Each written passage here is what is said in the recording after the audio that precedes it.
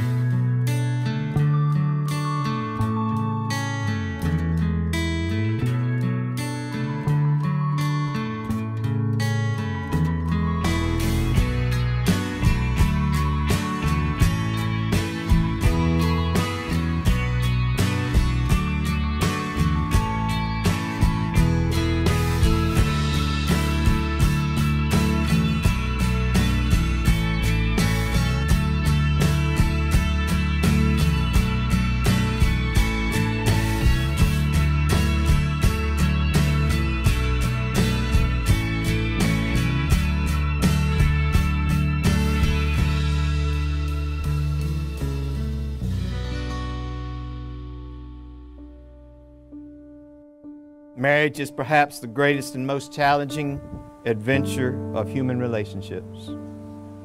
No ceremony is going to create the marriage between you two. Through your love and patience, through dedication and perseverance, through talking and listening, helping and supporting and believing in each other, through tenderness and laughter, through learning to forgive, learning to appreciate your differences, and by learning to make the important things matter.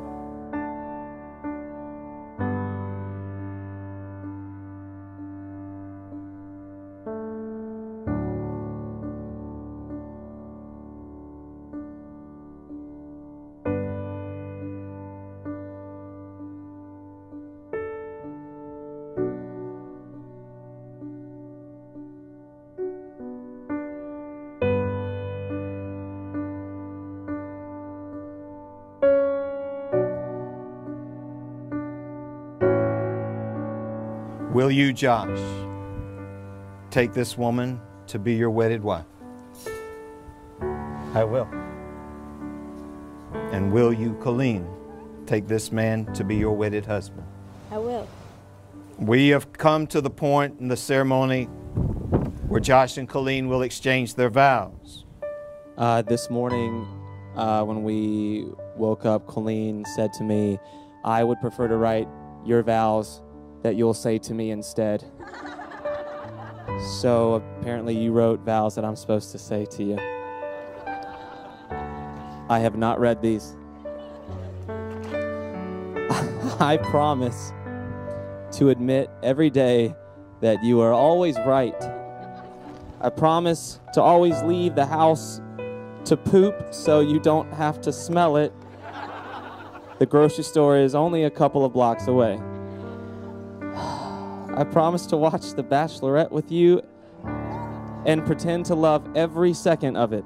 And lastly, and most importantly, I promise to never grow my hair out to my shoulders like I did in college. Okay, so I wrote vows too that you say to me. Dearest Joshua, wow, I can't believe we're here. Look at you. Look at that jawline. You're so hot. I scored big time. I promise to shut the door of the bathroom when I do number 2. I promise to never force you to watch episodes of The Bachelor or The Bachelorette. Those shows are a mockery of love. And finally, I promise to still have sexy time with you even when we're old and fat with hairs growing out of weird places. Now please give me an epic high five and say love you forever. Love you forever! I have real vows. Can I say them? Do you want to go first or me? Sure, I'll go first. The moment that I saw you at JFK Airport, I knew in that moment 6 years ago that I would never want to share my life with anybody other than you. And so, in front of all these people, I promise to choose you. I choose you when things get hard. I will choose you no matter where our careers go. I'll choose you when we're sick. I'll be there for you. I'll protect you with everything that I can. So from this moment on, for the rest of my life, Colleen May Ballinger, I will always choose you. I want to start off by thanking you. Thank you for showing me what love means. Before I met you, I didn't think it existed. Thank you for telling me I'm beautiful when I know I look like a mess. And thank you for choosing me when I made it impossible for you. It was really difficult for me to write vows. I got really emotional, so I asked Bailey and Jacob to help me out. And they wrote this, and I think it's perfect. This is what they thought I should promise to you in front of everyone. I promise that I will stay married to you forever. I promise I will love you for my whole life. I promise to cook you some food, some good food. I promise that I love you. I love you very much. By the power vested in me, it's that moment. No. I now pronounce you, Josh, be Colleen's husband, and Colleen, you are now Josh's wife. And now, my son, Yes. you may kiss your bride. Okay.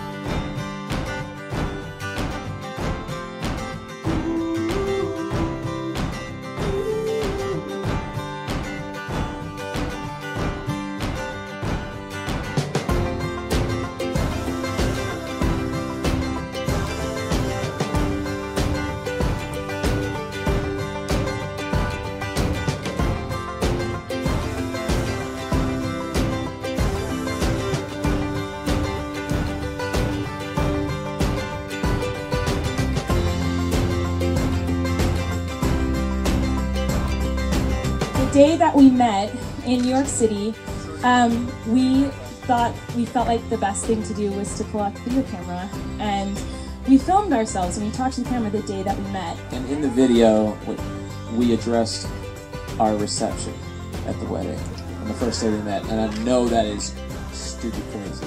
We met in person on July 26th, 2009, and this is the video we shot the day that we met. This might be shown at our wedding. Listen, everyone is watching at the reception. Thanks for coming. Thanks for coming to this awesome reception.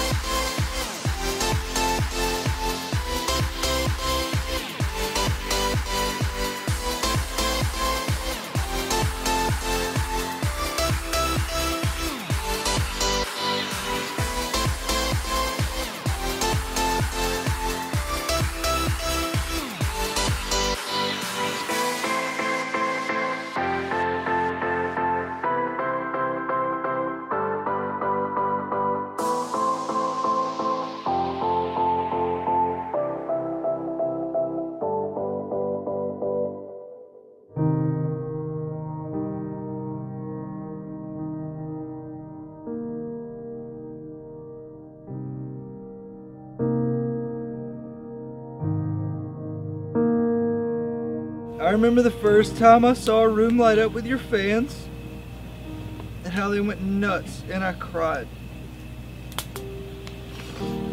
I remember when you met Colleen. I remember you saying, "This is it."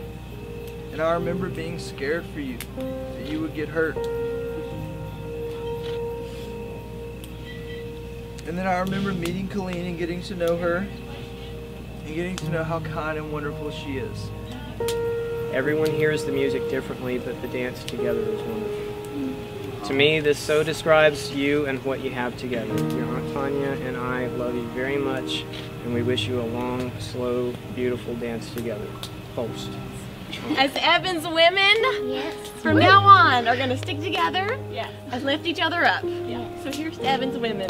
You are an awesome big brother, always have been, so I know you're going to be a great husband. So, and you, just watching you with your family, I know you'll be just as good for him. So I just really want to thank you, because I wouldn't be here. I would be in Australia doing something stupid and it would suck, and I wouldn't have a kid and another kid on the way, and I wouldn't have my wife. So thank you for having a stupid character that has brought not just me but a lot of people together. You two together.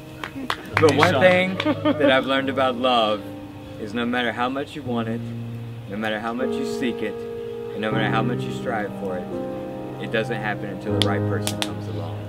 Being there for the very beginning of your guys' relationship and remembering how special it was. And it's really special to have been a part of that from the very beginning and seeing the entire journey that you guys have been on. And I'm so thankful I've been able to be here. I love you guys so much. And I couldn't wish you more wonderful and happiness. No one said it yet, and I know Colleen wrote something on the way in, but Grandma and Grandpa would be so happy about this. Wayne and Joanne would just be so happy. So if you guys could just raise your hands, raise your glasses, whatever you got, and pour one out for Wayne and Joanne Ballinger. Because Josh, the first time I met you, it felt like getting a big hug. Like that's really the best way I can describe it. And I feel like everyone feels that way when they meet you for the first time. It's like getting this big bear hug of genuine, like, I'm happy to meet you and be with you. And that has just continued throughout our relationship, getting to know you more. And welcome to our family. It's remarkable, and your journey it's really inspiring, and it's, to me, proof that, like, the marriage can withstand anything. He is just as important to me as Colleen. They're my child's godparents. Like, they're a pair.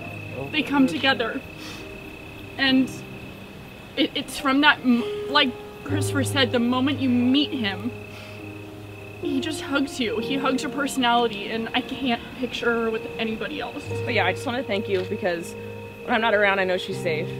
And I know that sometimes you and I joke that I'm more manly or something, but I want you to know that I think you're the strongest man, because I know you would protect her, you would do anything. You'd kill any bug. You would go at anyone that tried to hurt her. I know you would protect her with every bit of you. And so I want to say thank you so much, because it makes me feel so safe and happy knowing she's with someone who could probably protect her more than I could. And I don't think I've ever said that. Like, I am the strongest person, I think. So I want to say thank you, because I know you'll protect her so much more than I ever could. So thank you. And I love you guys.